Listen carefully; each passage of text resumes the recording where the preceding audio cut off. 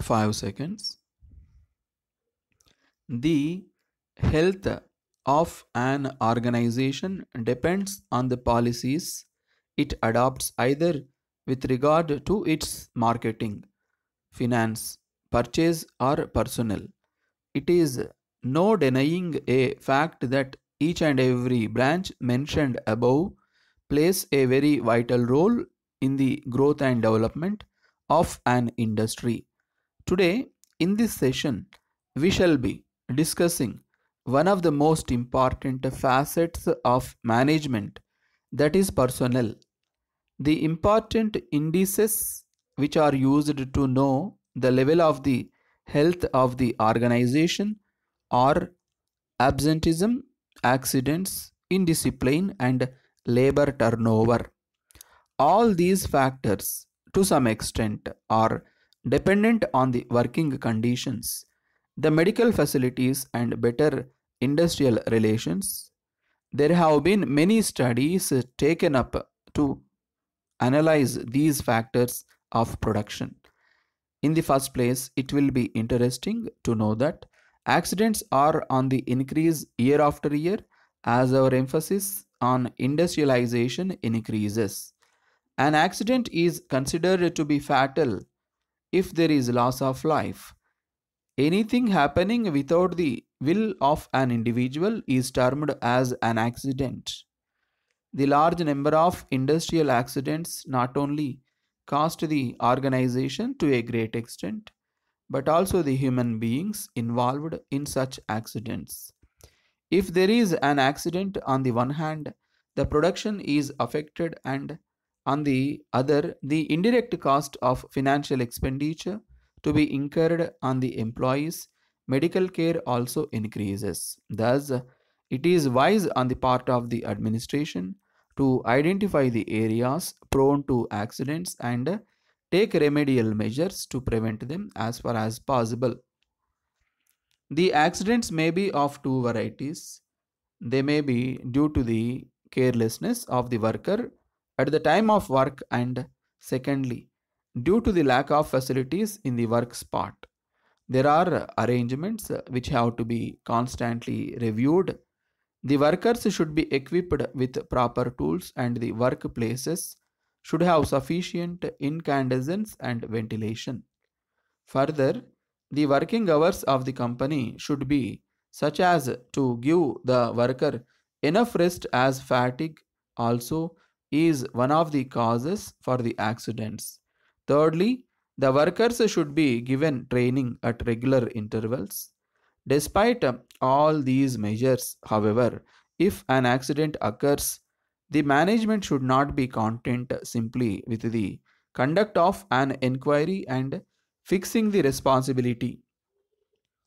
It should take further steps to prevent its recurrence.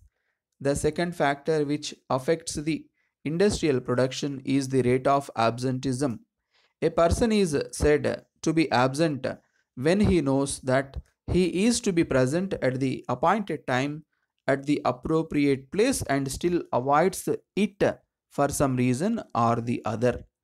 Whatever may be the reason for one's absence, the company is the loser in the sense that if it is not aware, the schedule of production is upset and the factory manager will be obliged to engage casual labor available at the gates.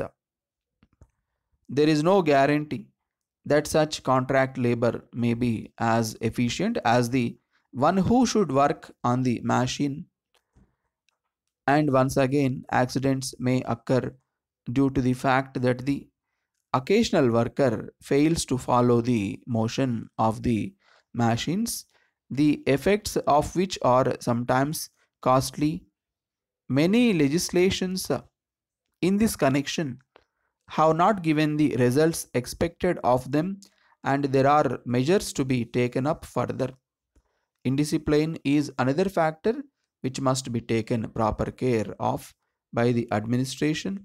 The disciplinary rules of an organization should not be so harsh as to prompt a worker to show his dissent in any manner, while At the same time, they should not be too liberal.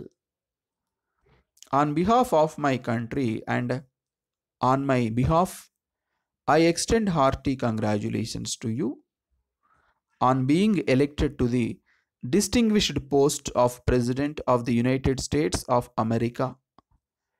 I fervently hope that the relations between our two countries would grow from strength to strength in the years to come.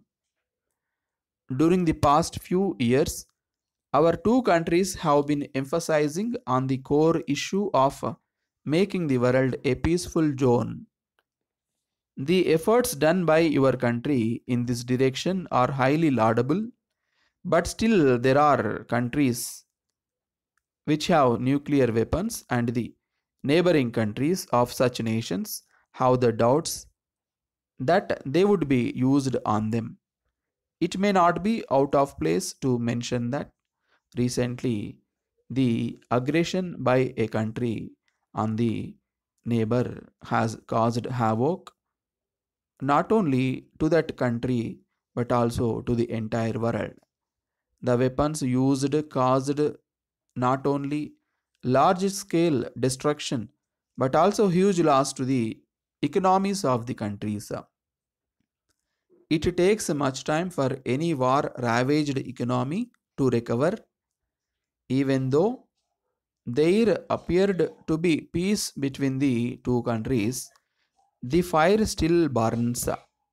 On behalf of my people, I extend to you my personal invitation to be part of the celebration of 50th Independence Day and to witness the enthusiasm of our people.